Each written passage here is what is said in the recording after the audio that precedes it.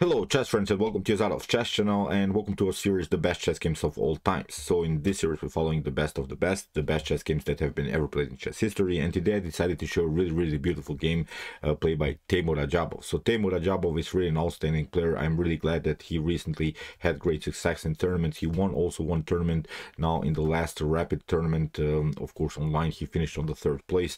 So Teimour is in top shape, and I searched a little bit more about Teimour's games and I found really great game from 2016 in which Teimour performed in this rapid World Chess Championship. It was sort of an open tournament in which many great players have participated, and Magnus Carlsen finished on the 1st place with 11 points. Teimour Radjabov had 8 points, but I think his game was really one of the most beautiful games from this tournament, and of course in chess history, because I've decided to show you this one. It was against the player Olexandr Bortnyk. Olexandr Bortnyk is also a very interesting player. He's an Ukrainian grandmaster, and he's popular for his blitz and bullet play. He also performed in one super final against Hikaru Nakamura in bullet chess. So he's a sharp player, he's a great tactician, but still Teimour Radjabov was slightly better, and he played here really in immortal chess game. So let's check out now the game. Here knight to f3 played by Teimour Radjabov. We have d6 by Olexandr Bortnyk. We have d4, we have knight to f6, and now g3. We have so far the perch defense setup by black, and here white develops of course the long diagonal for the bishop with opportunities to attack maybe here the queen side. In the game we have now g6, and this game transposes now into the King's Indian. And what to do against the King's Indian when you have already played the move g3? The most natural way is of course to play c3, knight to c3, and e4. Here Teimour goes bishop to g2, bishop to g7. We have now b3, the double fianchetto setup. And I'm a King's Indian player myself. I most often don't like to play against this idea, especially when white is delaying the situation. I will explain what I mean about that. Most of the times here white will try knight to d2, then you can go bishop to f5, knight to e4, and then trading off maybe the knights on e4 and get your bishop very active here on this long diagonal. And you're trying here to compete against this bishop on g2. I've explained this line. It's now similar to the Carlsbad line. You can maybe check out my video how to play the King's Indian against the Carlsbad variation if you have troubles. Maybe if you're a King's Indian player, I've explained some ideas how to play against the Carlsbad setup. I'll show you of course the link of the end of this video, so you can maybe check it out. It's from black's perspective. But here Teimour Radjabov plays a little bit more flexible setup with the move b3. He's delaying this move with the knight. This is very important because he's not allowing some bishop to f5, knight to e4 ideas. So as I said, in order maybe to get a better understanding of this video, please check out my video how to beat the Carlsbad variation of the King's Indian. So here chaosly bishop to b2, we have bishop to f5. Here Bortnyk is preparing the move knight to e4. We have now c4 by Teimour Radjabov. We have queen to c8, preparing here the move bishop to h3, trading off the bishops. Here Bortnyk is trying different ways to get rid of this bad really nasty bishop on g2. Here in the game h3 played by Radjabov, and not that this move only prevents this move bishop to h3 by black, it creates also attacking possibilities with the move g4. And here Bortnyk goes now c5. Teimour Radjabov develops with normal moves, knight to c3, and maybe there is now really the best way here to play simply knight to e4. After knight to e4, I think after bishop to e4, that's the main goal of this video that I've suggested you.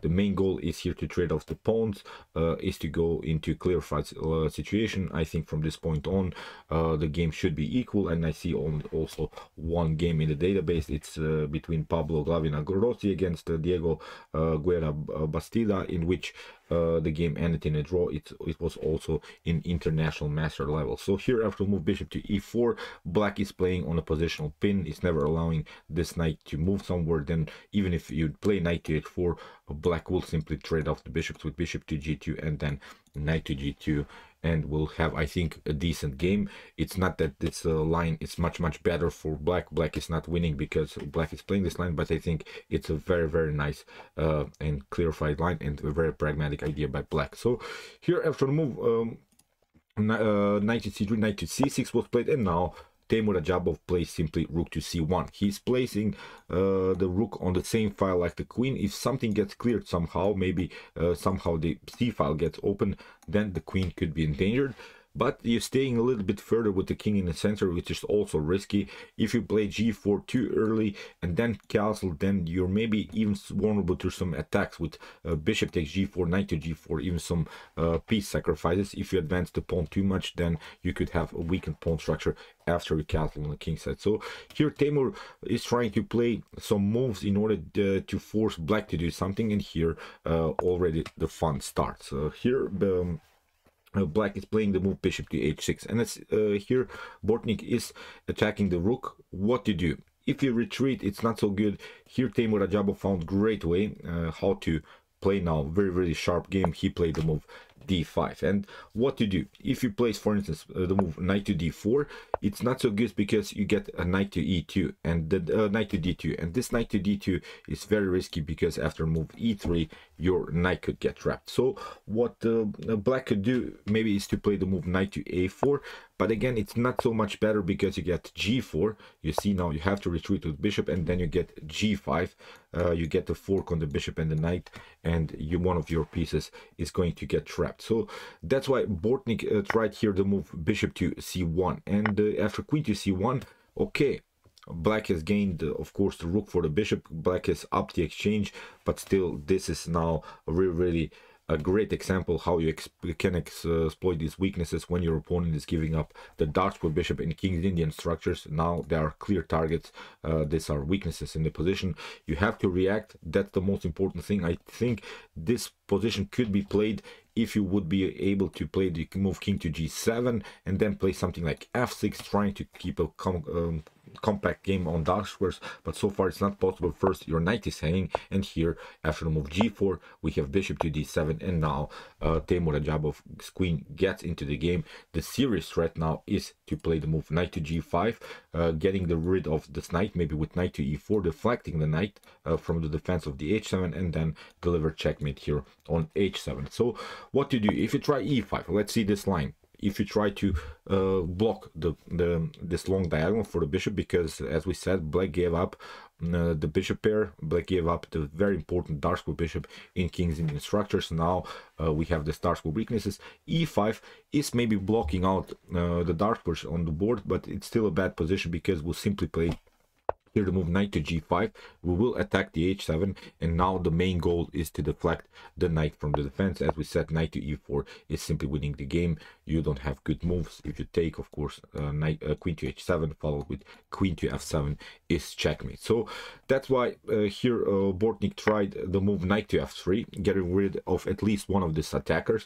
Bishop to f3 was played, and now knight to e8, and here Teimour Radjabov is trying a similar thing. He's trying also now to play maybe knight to g5, maybe then knight to h7, and again the attack here, the h7 square, because the knight is not on f6 anymore. You see now that bishop is really a great piece. So that's why here after move f6, Olexandr Bortnyk tried to close the dark squares. He's trying to keep some kind of a defense here, but here Teimour Radjabov goes all in with the move h4, and this is really a great move, because of course the pawn is hanging, but Teimour Radjabov had here really great attacking opportunities. After the move bishop to g4 we have h5, and now after g takes h5 we can immediately take. But even if you pass through here with the move g5, then the serious threat is here simply knight takes g5. After f takes g5, queen to g5, you see you have to cover somehow. Even after move king to f7,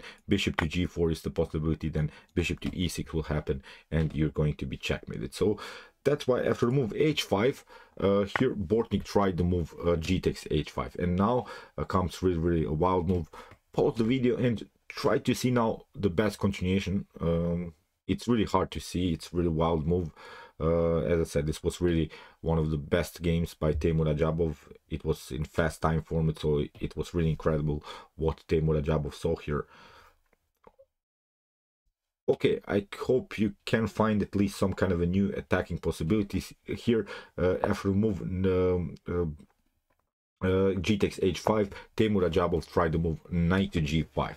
he's trying to liberate this long diagonal for the bishop. This is the most important thing. And Olexandr Bortnyk probably hopes here for, after this move, f takes g5, queen to g5, that he could have now escape routes with the king. The king could be maybe protected because at least white cannot include more attackers into the game, because this bishop is very important here. This bishop is really keeping the position compact on the king side. Now pause the video and try to see now the best next move. It was really a sharp line that Teimour Radjabov prepared here. And what the cool part about this game was that Alireza Firouzja, recently I watched his stream, he saw this tactic in the puzzle rush, in this puzzle rush sections. If you have ever followed this puzzle rush where you have to solve tactical puzzles very fast, Alireza Firouzja immediately saw that, which is really wild. So that's how I basically found this game. I found in the comment section below of Alireza Firouzja's stream the name and of the game, who played this game. So that's really how I found about this game. So it was really wide. After move king to f7, now Teimour Radjabov played here an immortal queen sacrifice with the move queen to h5. The problem is now the king is getting into a mating net, combined with his bishops, combined with the potential rook activity on the g file. Queen to h5, you have to take out the queen here. Bishop to h5, bishop to h5, king to g8, and now after a move queen to h5, it's basically a forced checkmate here in 13 moves. Here queen to h5, bishop to h5, bishop to h5, king to g8. There's only one square. Now rook to g1, you can only cover with the knight, but now of course rook takes g7, king to h8, rook to e7. Everything is forced here. You have only one square. You can only defend with the rook. Rook to bishop to f6, king to g7, and again rook to g7. Again, if you try to escape here on a check, then you get simply rook to g1, g2, wherever you go, and it's a checkmate here with the bishop and the rook. So you are forced to play king to f8. Now we have rook to h7, and there's nothing that can be done. You cannot prevent anymore this move rook to h8. You can only prolong the game. In the game, Olexandr Bortnyk tried queen to f5, and now it was rook to h8, and it was a checkmate. You could maybe here prolong the game with queen to g4, but again, nothing dramatically is changing. Here you can play rook to g8, but now rook to h6. Here after rook to e8, we have now bishop to e6, and here after rook takes e6, d takes e6. This is really the engine line. There's nothing that can be done here. It's again a checkmate. So as I said, it was a forced checkmate in 14 moves. Really great game by the legendary Teimour Radjabov. It was really incredible attack, incredible queen sacrifice. And as I said, Alireza Firouzja saw this tactic on a puzzle rush. Really wild stuff. Congratulations also to Alireza, because he is of course our great tactician from the our great tactician and a great chess prodigy, of course. And as I always like to mention, in my opinion, Alireza is sort of world championship material. So okay, I hope that you enjoyed this game. I really enjoyed it a lot. If you want to see this this line, how to play against this Carlsbad setups of white when you play the King's Indian, here's the link to my video. You can maybe also study the King's Indian if you have troubles to play against d4, and you can also check out one game that I've played on my brother-in-law's Agadmator's stream. It was against Teimour Radjabov. You can also check it out. I've analyzed the game. Here's also the link, and if you like this content, don't forget to subscribe to my channel. See you soon with some more videos, and chess is the best, of course.